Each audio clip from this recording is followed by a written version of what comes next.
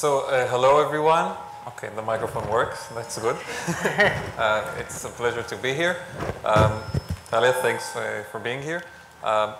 We'll start our discussion by talking a bit about things that are happening right now on the ground in Israel, whether it's with regard to the settlement movement, things that are happening inside Israel in the democratic and legal aspects.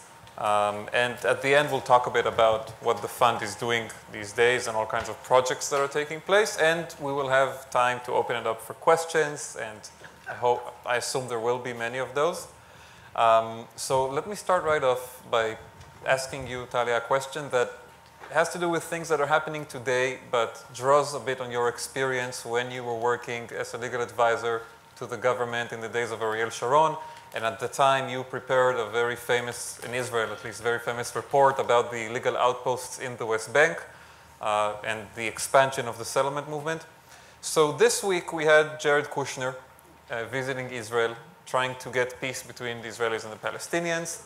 And as he arrived, there were two interesting and contradicting statements being made in the Israeli media. On the one hand, we saw Prime Minister Netanyahu write on his own Facebook page that his government, the current government, is the best government ever for settlements in the West Bank in the history of Israel. I agree. And at the same time, we were hearing leaders of the settlement movement all over the place complaining that there is no building in the settlement, that Netanyahu is freezing the building de facto. Some of them even calling to replace him, to take down his government and bring up a real right-wing leader. So we're hearing on the one hand, the best government ever for settlements. On the other hand, a freeze and no building. What's going on here? Well, every one of them is trying to promote its agenda. Let's assume that you're a settler and Jared Kushner is coming to Israel to talk about a deal, which means no settlements, right? What would you like to present to him? How come? There's no settlements. We demand, we want more, right? On one hand. So this is for two reasons.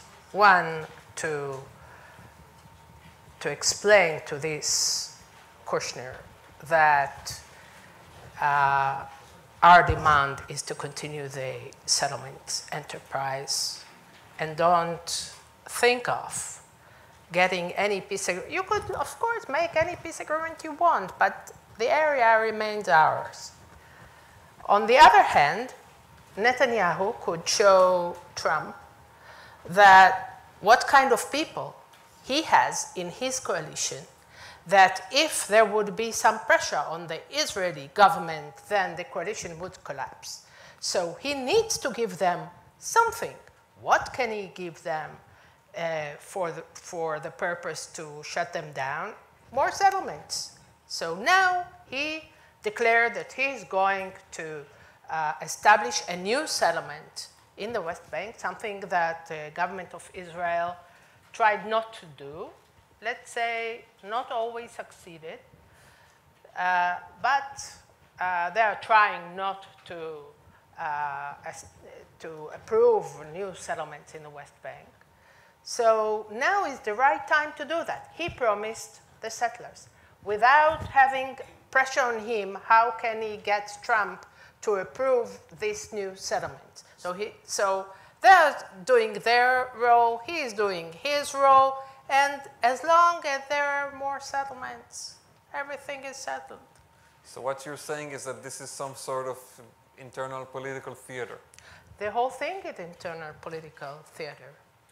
There is no foreign affairs policy. There isn't such a thing. The whole thing is not, I don't think that there is somebody that, I am sorry to disappoint you. I don't believe that there is somebody that is thinking what is the good for the interest of the state of Israel. The question is what is good for the survival of this government. This is the question. That's it. And this is the answer.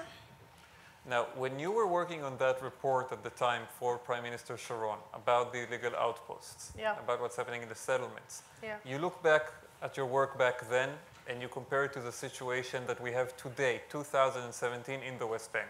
What has changed? Not a lot. The only thing that was changed, I thought in the beginning that nothing was changed. And then I was corrected that it's not true. They didn't continue the phenomena of new outposts. After the report was published, they didn't continue the phenomena of building new outposts. I have to admit, yes, it didn't happen. But they didn't stop the building in the West Bank. So they continue to build where the outposts were. And they are trying to turn, you know, the outposts are an illegal settlement under internal law of Israel. Because if you're looking at the whole phenomena by the international law, so the majority of the world believes, including the United States, that it is illegal whatever it is. Every settlement, every outpost. But under Israeli law, the outposts are illegal under the internal law of Israel. So they're trying to turn those outposts into a so-called legal under internal law of Israel. They can do a part of it, and a part of it they can't do. So what they did lately, a few months ago, the expropriation law, I don't know how you call that, the expropriation. The law that basically is making the outposts legal, you know. So-called legal. The main problem that they have, why they couldn't make it legalized, those outposts, because many of them were located on private Palestinians' land. Now, they legislate a law that private Palestinians' land is ours too. That's all. Now, everything. You could legalize everything. Everything. And that's when the Supreme Court intervened. We don't know yet. There is an appeal. I don't know what will happen with that. I can't imagine that they will approve this law, but, you know, I couldn't imagine many things. And, you know, we don't know yet what the new administration here in Washington really wants to do on the peace process and the settlements. You know, we are hearing all kinds of conflicting reports and intentions, and Kushner is going back and forth, and Greenblatt. But from your experience, if there's one advice that you would give them on the issue of settlements and how to deal with this specific issue, what would it be? Well, if they were looking for my advice. Who knows? Maybe the White House is watching us right now. That might be. I trust them, they are. Well, what I would recommend them, look, I think that it's extremely important for the world to understand, not only Jewish communities, everybody, Israelis and others. I'm an Israeli patriotic. I love my state exactly after my family. But to be a patriot of the state of Israel, you can't put into that definition the power to negate from Palestinians their right for a state of their own. Now, I want to tell you something. Ben-Gurion, he was an Israeli patriotic. He loved the state of Israel. He worked for the state of Israel. Nobody doubts that. What he decided on 48, he decided about the partition plan that the United Nations approved, 181 resolution of the United Nations. This resolution, although I'm not saying that the borders that this resolution accepted, those are the borders of the state of Israel. Nobody is talking about that. All the world is talking about the 67 borders. But the idea of partition, this is the principle. The idea of partition, you can't have it all. I think every one of you, an adult, knows and understands you can't have it all. Everything you want, you have it. You can't. This is not the world. Now, there is a place, there is a land, there is people that are living there for decades and decades and decades. The land wasn't empty when we Israelis, the Jewish people, decided to build our state there. And we were right. And we had the right. And this right was recognized by the United Nations. But what right was recognized? The right to have a part of the place, not all of it. Because if you take it all, then the other people don't have it. So you are relying upon the idea that they started a war, then you occupied the whole area, then it's ours. And of course, God gave it to us, so there's no debate about that. So it's ours. It's not ours. And you can't take the rights of a people to have their basic right for self-determination. You can't take it from them. Look, you know what the Germans did in the Second World War. Can you remind me of some people who did something worse than this? Did someone said ever that they lost their right for self-determination for the German people? So what are we talking about? And this is from the Palestinian point of view. And what about us? For us, it's a disaster. We want for us a disaster, not less. We're losing the state. We're losing it. Because our state was based on democracy, on the two main principles, the homeland of the Jewish people and a democratic state.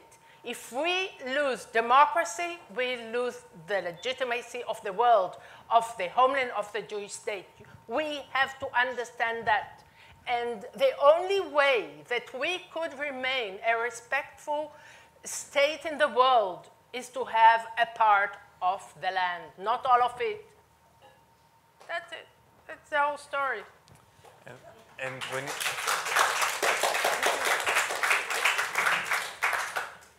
when you talk about, and this is the last question I'll ask about this part of our debate, because we have many other issues to talk about, but when you talk about the issue of self-determination, so Netanyahu comes and says, well, the Palestinians need to accept our self-determination as well, you know, accept Israel as a Jewish state. This is the condition. So what is your answer to that? I agree to that, but not as a precondition, as the last condition of the negotiation.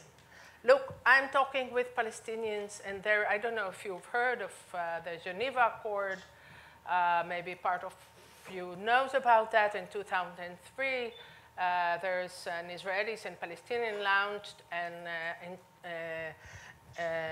alternative peace agreement between Israelis and Palestinians. And all the core issues were covered. All of it was written.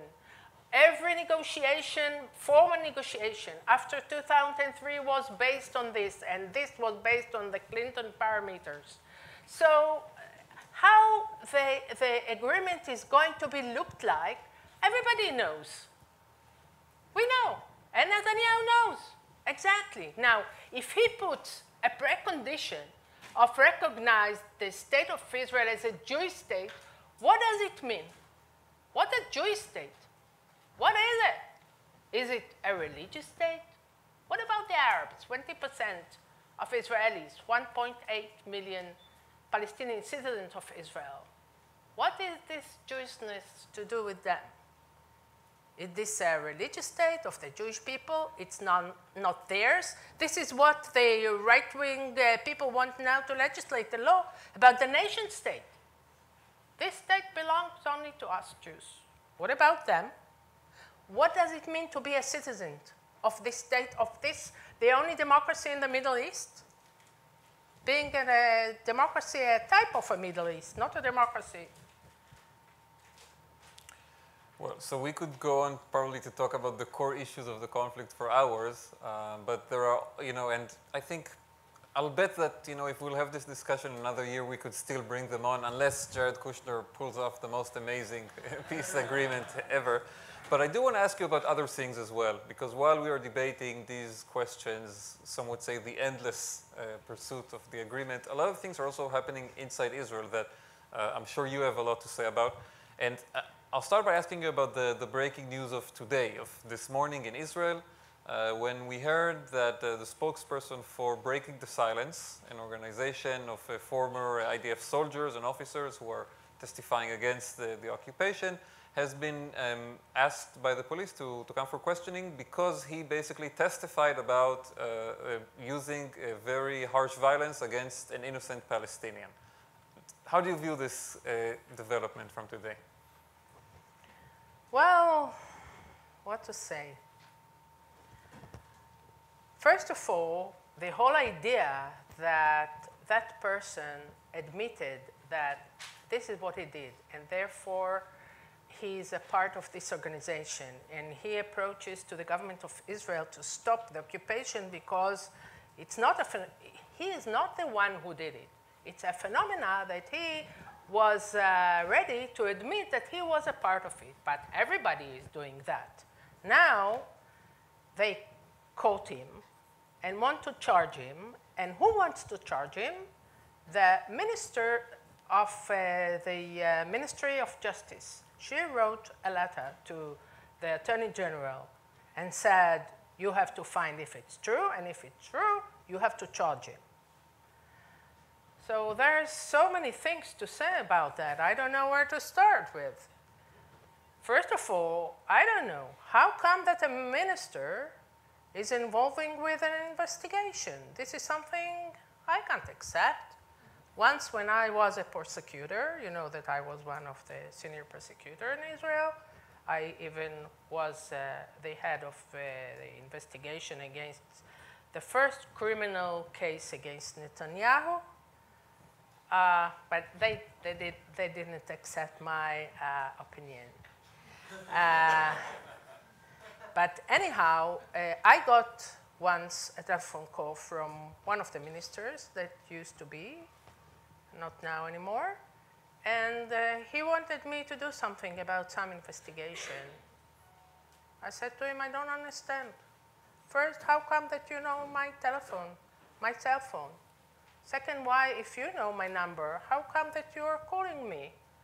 Third, I don't know what you're talking about. I can't talk with you about any investigation.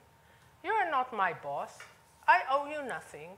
You're a minister in the government, and I'm very sorry I can't talk with you about that even. Right?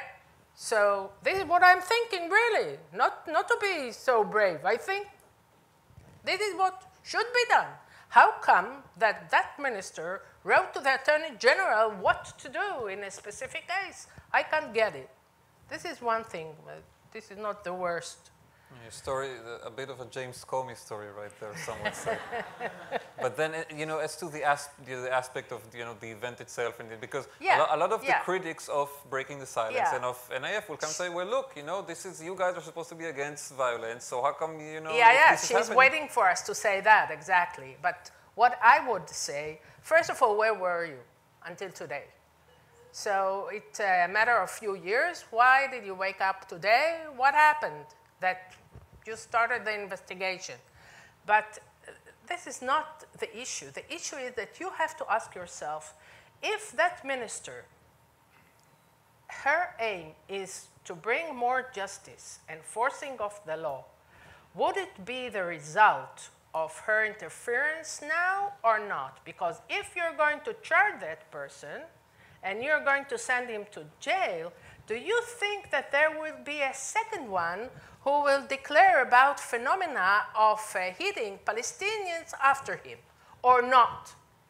So the whole thing is to bring people to shut their mouth and not to speak about what they see, because she wants the occupation to continue and continue, and she knows exactly what is the price, and she wants us to pay the price. That's it. She doesn't mind as long as we hold the area. So basically your concern is that if someone is being, put on trial for testifying about things they did during the military service, no people will be willing to testify in the future?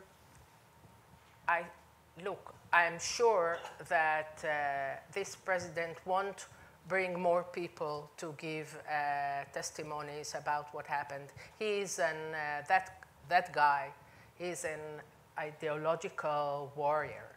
He wants to put it on the public sphere. He's the kind of person who would pay the price. He's ready to pay the price, I'm sure. But you know that this organization is attacked daily by the government. Our organization is attacked by Bibi Netanyahu, I think, the last month 4 times. Especially against NIF. Yeah, he usually likes to do something interesting, which is to link you guys with Naftali Bennett. Whenever Naftali Bennett, who is the Minister of Education and who is to the right of Netanyahu, attacks Netanyahu over something not being enough right-wing, Netanyahu has this kind of, it's like a copy-paste kind of thing that, Bennett did something with NIF. I don't remember what it was. Oh, the last time that I was involved with it was a week ago in the Haaretz conference. You know that Bennett, he boycotted the Haaretz conference in last years. He said he is not ready to come to talk when NIF is one of the sponsors of the conference. This year, he accepted. And I said that when a politician does something good, you have to say that publicly. So I said it's very good that Bennett accepted to give his speech in a conference when NIF supported. He wasn't very happy, but we were. It wasn't the blessing he was looking for. Maybe he wanted you guys to attack Haaretz for inviting him. But, but to go back to the subject, do you see an escalation in these kinds of attacks on organizations like NIF, like Breaking the Silence, and why? This is something that I could try to explain. I think that in Israel we have a delegitimization of the left for many years, since the Rabin assassination and before that. I think that people are afraid to declare we belong to the left. I think that one of the tools that Bibi Netanyahu used is how to create an enemy.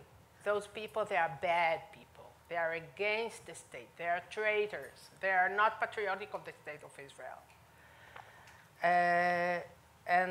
This is the way he does to human rights organizations, since they are the only ones who remained to fight for our goals as democracy. You know that democracy became a matter in a debate. You believe in democracy, I believe so, but not all of the Israelis are believing in democracy, because this right-wing government tries to persuade the people that there is contradiction between Jewishness and democracy. What is the problem with democracy? We lived with democracy a few years, nothing happened bad to us. So why it became so risky for us, this democracy? Because democracy is based on equality. And equality, it means equal rights to Jews and Arabs. This we don't like. Arabs equal to Jews? No, no, no. Those who are ready to accept the Arabs as equal to us, they love the Arabs. If you love the Arab, you hate the Jews. So there is a contradiction between being a democratic state and a Jewish state. And therefore, when there is a contradiction between those two things, Jewishness and democracy, then we are for Jewishness. So there is a wind coming from the government against specific populations. And we are, as an organization, that demanding democracy, demanding equality, demanding integration of Palestinian citizens of Israel with Israelis, and demanding basic rights to everyone, then We became the enemy. That's it. Now, I'll ask you a question that has to do with internal Israeli politics on the left, because some people on the left, like, you know, you would say even like the leader of the opposition, Herzog, their calculation in response to what you describe as delegitimization of the left is to come and say, we're going to take some distance from organizations like NIF. We're going to call you out. We're going to say that you are the ones hurting the left. You are the ones taking it too far to the extreme. What is your response to that kind of internal debate? What is the extreme? Being a democratic. This is being on the extreme. So what is the mainstream? I really don't know. I don't understand that. I don't think I am one on the extreme. I think I am the mainstream of Israel. I hope. But for the right-wing people, it's good to put us under a definition of the bad guys. It's good for them. They think that it encourages their base when you have an enemy. Someone to point at. Herzog. What to say about Herzog? You can say Tell me yourself. I don't know. He's running for re-election in the Labour primaries in 12 days. I don't see his successes. And I can't support this way of behavior. Look, maybe because I'm not a politician exactly, I'm an ideological person, and I believe in principles. I can't leave my principles for other goals. So I believe in democracy, and I'm ready to fight for it. And I think that the one who abandoned those principles, maybe he didn't abandon, but he doesn't want to put them on the table publicly and openly. I don't think, you know, I think that it's even from a political point of view, it's a mistake. Why? I think that people understand that. What, that there's something, like there's something being concealed, something Look, not being truthful? there is a debate in Israel. You can't hide it. You can't hide it. There is a debate. There is one way that people are thinking, and this is a different way than people are thinking. You have it in the States. You know that. So you can't hide yourself and pretend as if you belong to them when you belong to them. They know it, and they know it where you belong to. And anyhow, even if you could really hide, I don't like it. I can't accept it as a strategy, as a way strategy, to do politics. yes. And I think it's not working. But anyhow, if it's working or if it doesn't work, I'm not there. And this is kind of, I think, in a way, you know, reminds people of the debates that are happening in the United States now among the opposition, or maybe I should call it the resistance, you know, all kinds of terms. And I do want to ask you, before we talk a bit about different things that NIF is doing these days in Israel, if you have felt any effect in Israel from the events that have been happening here for the last half year, the rise of President Trump, specifically on the issue we discussed in the last few minutes of, you know, civil society and organizations. Where do you see it? Well, this is a very important question. Look, President Obama was a human rights defender. This is from my point of view. This is what I have seen. And when the government of Israel started with this kind of legislation, what we call the anti-democratic legislation, he interfered from time to time. So many times it was quiet. You know, not you couldn't read the headlines in the news about that.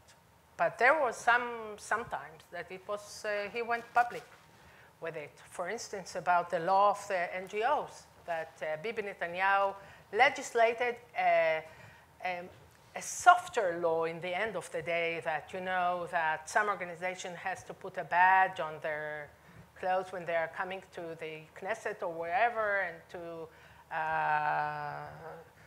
declare about themselves that they are foreign agents of some foreign entities or states.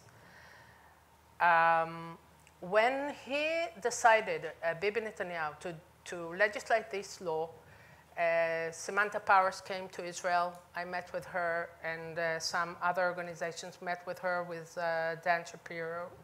And she wanted to listen to us, the civil society, to hear what we have to say about this legislation.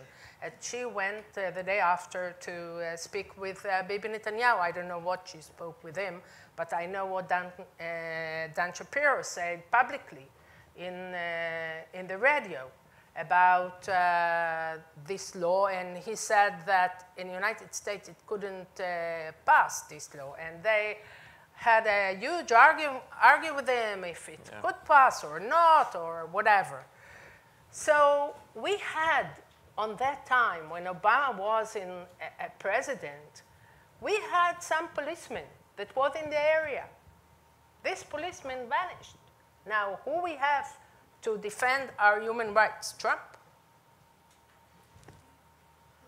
Well, it was interesting that we saw the German government last week kind of intensifying their position on the issue of the NGOs in Israel in light of the new legislation that Netanyahu says he wants to propose, that any foreign funding will be forbidden. So the German foreign ministry put out a statement saying that this is like China and Russia. Yes, well, I support them with what they're doing.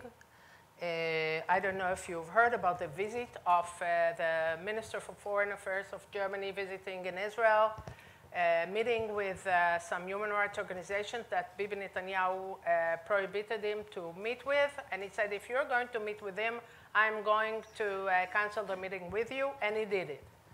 I was in that meeting. And I met with the Minister for Foreign Affairs of Germany. And I appreciate very much what he did.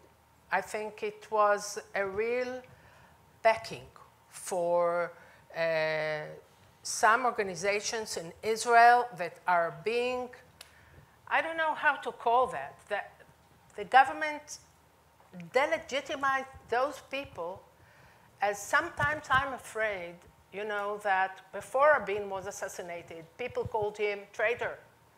Called him traitor, and one day someone came with a gun and killed him. So why not to do that to those horrible people from breaking the silence or B'Tselem? Who's going to be responsible for that? The deputy for Ministry for Foreign Affairs, Hotobelli, she said about breaking the silence a month ago, she said, this is the enemy of the inside. I don't know if I used the right word. Like the internal enemy. No, internal enemy, from the inside. You know that the Nazis used to call their Jews in Germany. And the Nazis, and the Speaker of the Knesset, he said in the Independence Day from Haaretz, his speech is something that used to be uniting the whole populations in Israel. You know what he said? He said about the left, not all of them are traitors. Thank you very much. Now, you have become very affiliated with these kinds of organizations and with the work that NIF is doing on, I would say the toughest issues in the Israeli debate. Can you tell me a bit more about, in a general outlook, what the fund is working on these days, with this issue in mind and others as well? You know that NIF, New Israel Fund, that was founded approximately 40 years ago, more or less. At the beginning, I think I wasn't there, of course, they thought how to build a civil society, and they dealt a lot with social justice and saw themselves as the whole activity of theirs is to promote civil society in Israel. A strong civil society, it means a strong democracy. In the last years, not 2 years or 3. The last year, 6, 7 years, we're mainly dealing with democracy. We're seeing that we have to defend democracy in Israel. And it's more important than everything. So we used to take care, and we're doing that also today, taking care of whatever you want, women, gender, the gays, how you call that? LGBT community. LGBT, refugees, people in the periphery, poor people, public housing in Israel, integration between Jews and Arabs, whatever, wherever you look. But our main force today is how to protect democracy in Israel, and we are dealing with this every day, and therefore we're so severely attacked. This is the reason. And I have one more question before we open it up for the questions from the crowd. One thing that I've heard as a kind of criticism is people say, well, NIF is doing all these wonderful things, like you said, in public housing and with the LGBT community. Why don't you guys focus on that and, cut ties to any kinds of controversial organizations, people, like stuff that is more, has to do with the occupation? What do you say about that? Well, if we wanted to gain popularity, for sure we had to do that. But we're not there at all. As you see, we are ideological, stupid people. We believe in principles. So I think this is one of the most important things for us to do.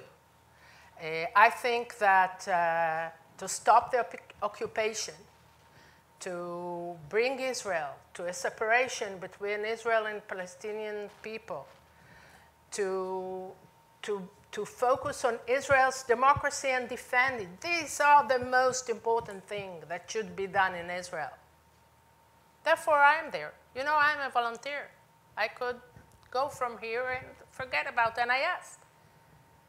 But I'm doing that because I believe that this is the most important thing to do. As an Israeli citizen, patriotic of the state of Israel, that is seeing that our state, we're going to lose it.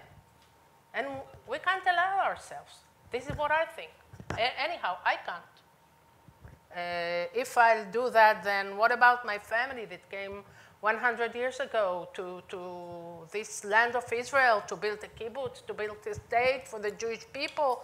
All of them are dead already. What about their enterprise? What about the Zionist enterprise? Is that something that you just could turn your back to and deal with yourself? Not me. Well, on that, I don't know, optimistic or pessimistic note,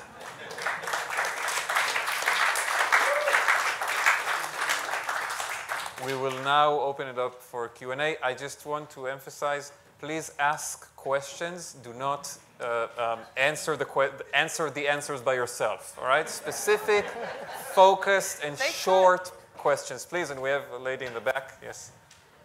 Thank you very much for your comments. I feel the need to say that. What percentage of the Israeli citizenship feels the same way as you do? Because it is extremely dispiriting watching this from here, watching what's happening and having the same reactions, also worrying about our own country, but worrying about Israel. Thank you.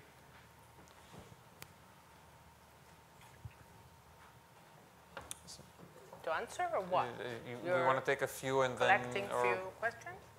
If you can remember them, then yes. So we have another one in the back over there. Yeah. Oh, answer first, that's what we do? Okay, so, okay. Well, I would say that it's very difficult to really know how many Israelis holding my positions. Minority holds my positions publicly. Many of them are afraid. If you're going to ask somebody in the street, what is your view? How would you define yourself? So some of them would say, I'm on the right, and some would say, I'm in the center. But very little people, very little amount of people would say, I am a lefty. People don't want to be on the left, and they're right. There is a delegitimization of people on the left. And why should they? But I believe that if we'll have the right leader, I think you would be astonished to see what will come out of Israel. I think that many Israelis feel that something is wrong here. Many Israelis. They even don't know exactly what. Yeah, we had a question over there in the back. And Hi, my name is Netra Halpern with Peace Films, and I really appreciate everything you say, especially defending Breaking the Silence, because I think they're awesome. I was surprised the very last thing you said. You said defending my home, my family, all that enterprise, and then you said Zionism, because often the same people that believe what you say do not think Zionism is a good thing. So, well, thank you for the question. Yeah, it was wrong for me to say that here, since I know that in America, when you say Zionist, people think, oh, she supports the settlement. No, so I don't support the settlements. I believe in the old way of Zionism, as it was declared in the Declaration of Independence of the State of Israel. The State of Israel was founded on two main principles: being the homeland of the Jewish people, be open to every Jew in the world that wants to come to Israel, make Aliyah, and be a citizen of Israel. I am for it. I am for Israel as a democratic state. I am not ready to accept Israel as a non-democratic state. These are the principles that I believe in. To that, I call being a Zionist. This is the Zionist movement, that this is the Declaration of Independence that came out of them. This was the beginning of the State of Israel, and these are the principles that the state was built on. Okay, now, I know that today there are people who said, oh, creating the settlement enterprise, this is Zionism. This is post-Zionism. This is bringing us to a dead end. This is the end of the Zionist movement. Gentleman in the back, yeah? Yes, thank you. My name is James Warren. I'm not affiliated with anybody, so that gives me a certain freedom to say things others might not. I'm wondering what you would like from us in the United States. I wholeheartedly agree with almost everything that you've said here, but it's not a view and a set of opinions that's widely held over here or is really allowed to be discussed in many forums. You can say it here at the Middle East Institute in front of 100 people, but people do not get on television and get the chance to say the things that you are saying in this country. Nobody in Congress talks the language that you are talking. It is extremely difficult, and anybody who tries to say these things faces a wall of opposition from Israel's supporters here. The mainstream Jewish establishment and the Jewish organizations are very hostile to anyone who says the sort of things that you say, and they're not slow to call people anti-Semitic if they do it. So what would you like us to do to help you? Thank you for the question. I know it's difficult, and it's a phenomenon all over the world in Jewish communities that I meet, wherever you want, the same phenomena, and the same phenomena in Israel. I think that, you know, I don't want to give you an example from the German government.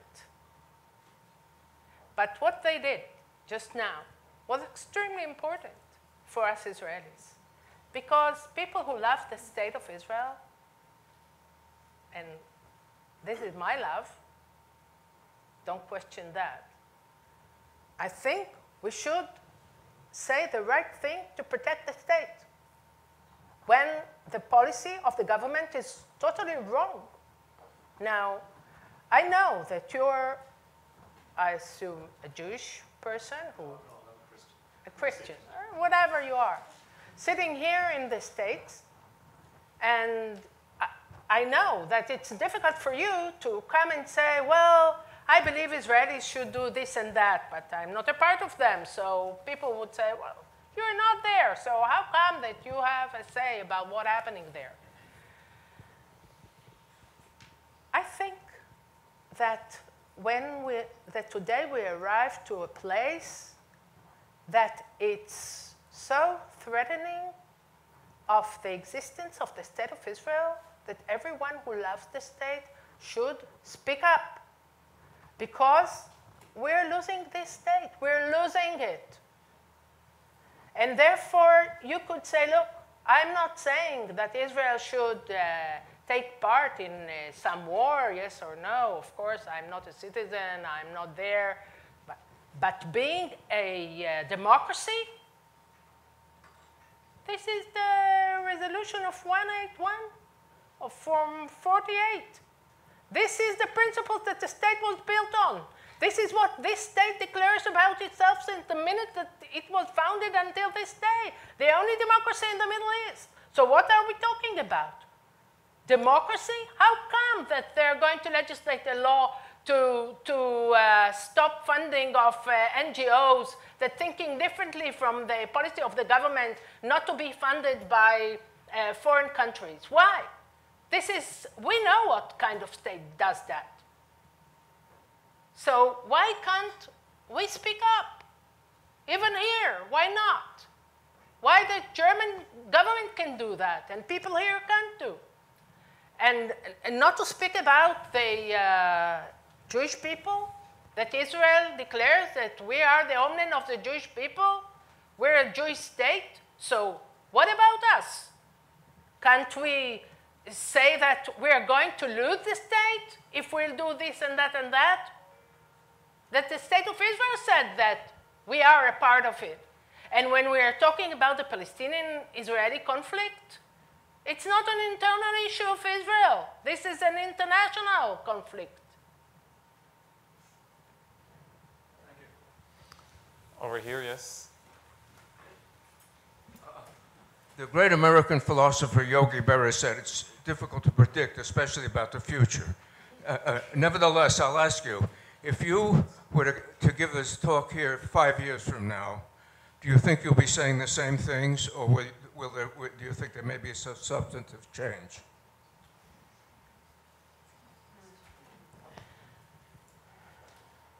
I'm afraid to give you an answer.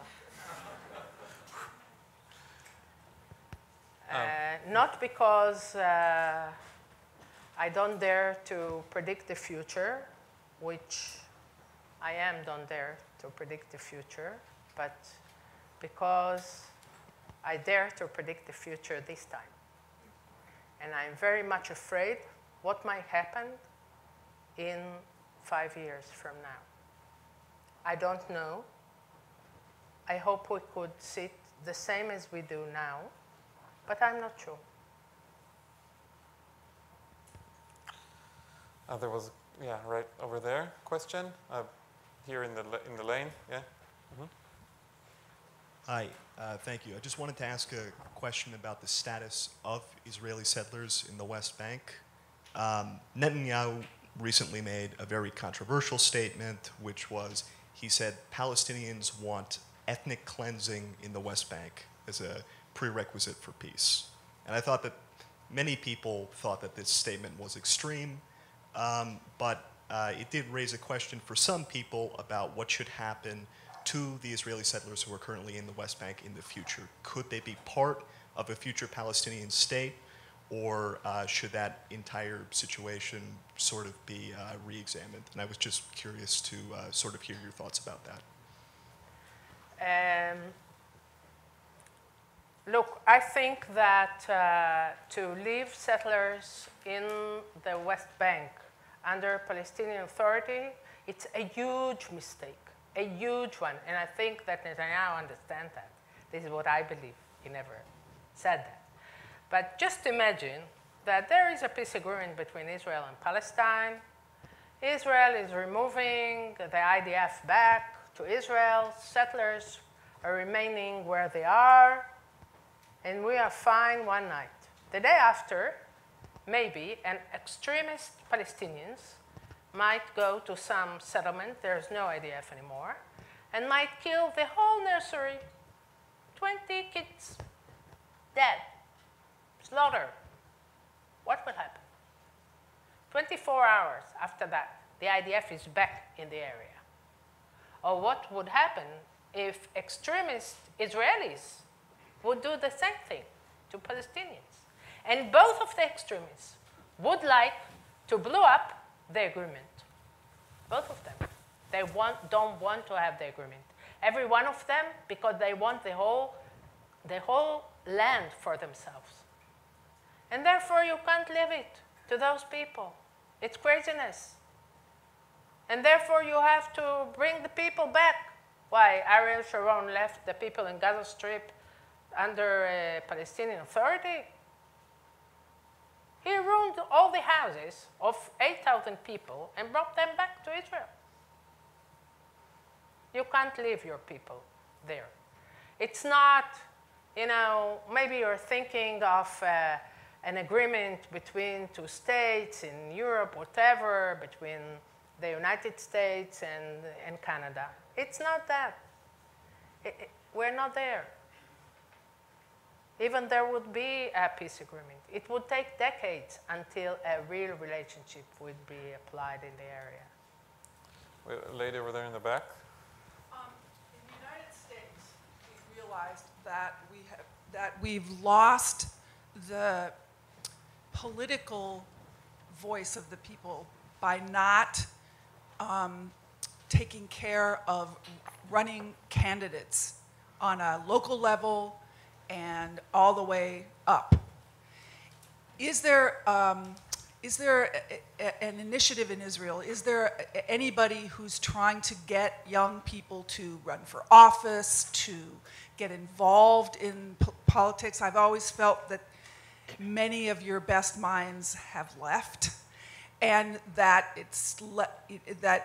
that the people that are running for office, getting involved in the political world of Israel, are missing from a centrist or left or democratic point of view. There is an attempt by NGO to prepare people for leadership. We give money for that. We fund it in a way. But if it might succeed, but if you ask me about leadership,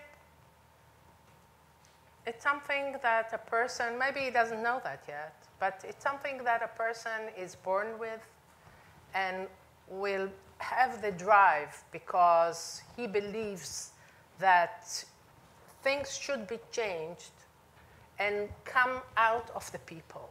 This is what I think. But maybe we could help by preparing people for leadership, and we're doing that. Over here in the front.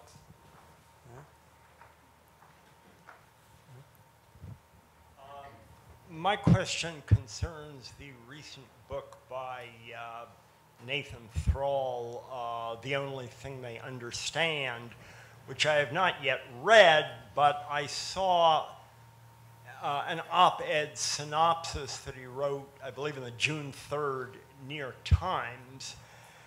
And I've also noticed that if you look for it on Amazon, it gets either a 5 or a 1.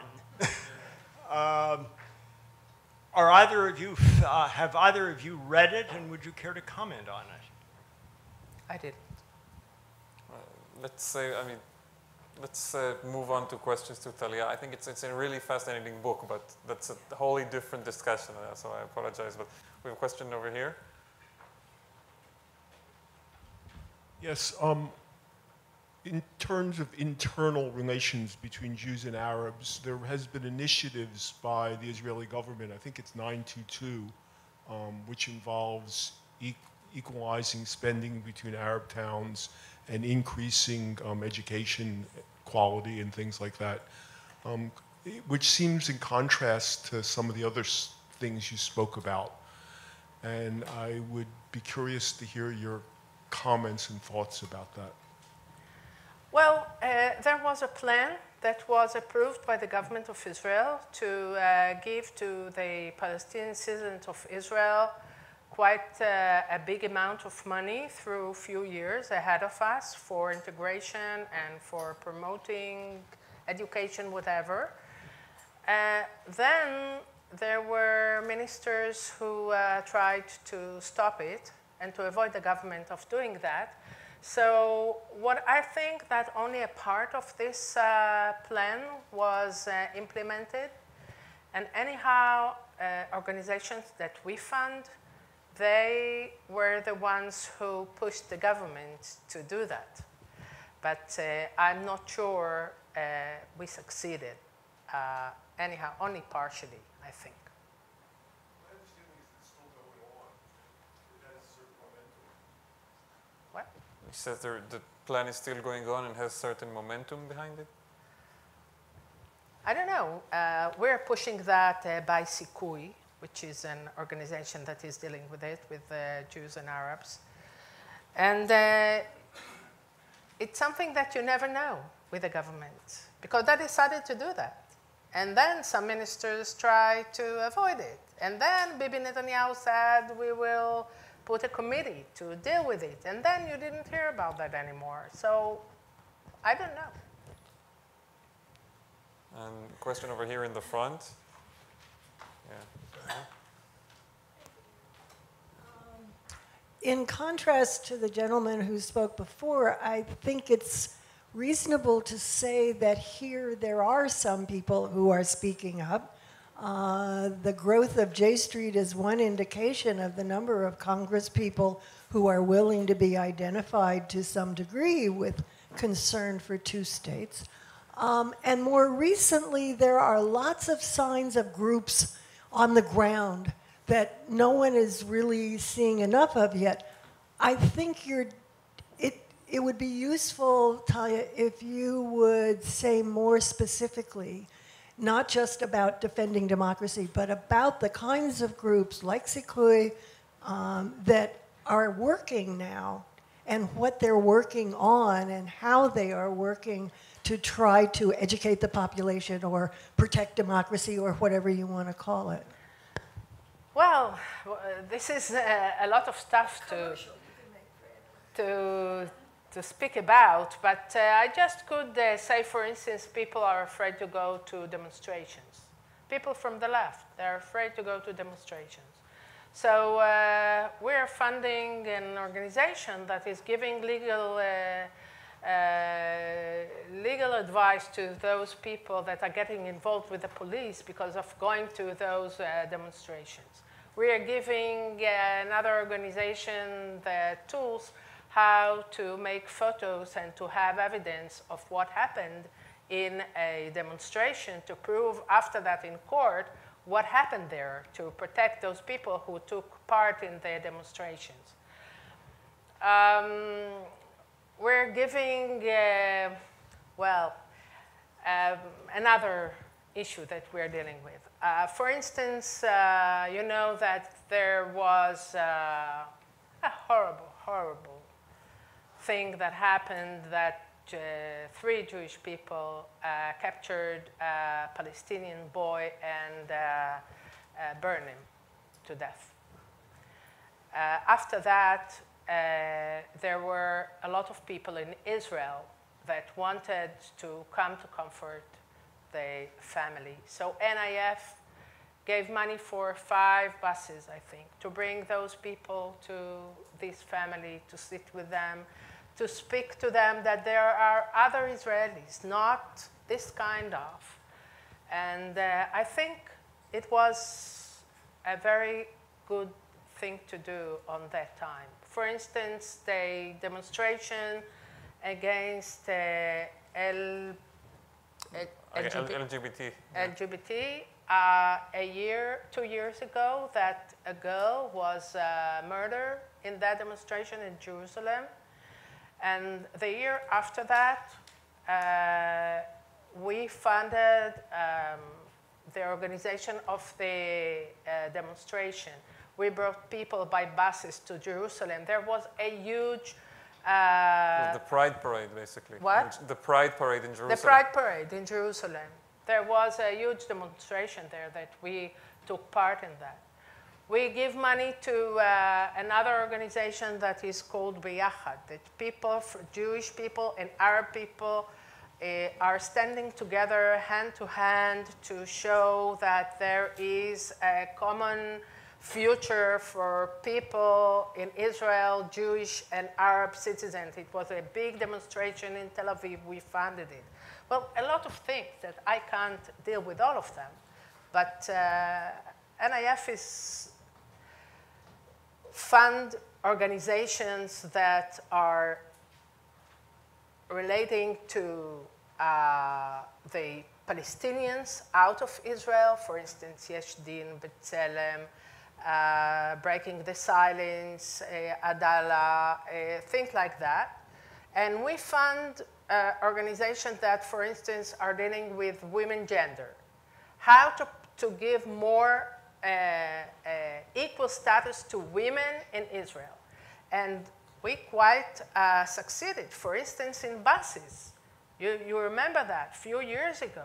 And we fighted it and brought people to the buses to defend those women, not to let them get to the back of the bus, and things like that. And now in Israel, I think you could see some, it's not only connected only to NIF, but I just wanted to give you a little bit some hope. Don't get out from here with a feeling that it is a disaster, because it is a disaster, but we are fighting it. one last quick... I just wanted to say that, look, you could see a signs of resistance of the people, of large societies of people, that they are starting to feel that something is wrong here, is not good for them. For instance, about the media, that Bibi Netanyahu tried to ruin the media. And he didn't succeed totally. There is in academia that Bennett just said that he is going to apply in universities an ethical code that people won't be able to speak about politics. Now, the Association of Students, they announced him that the minute he would do that, they would burst a strike in all universities in Israel. There was an attempt in the Festival of Akko against artists.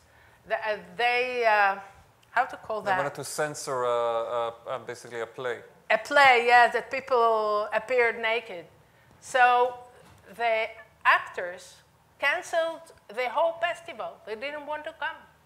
So there is, you could feel a kind of resistance that is coming, that you could see it now.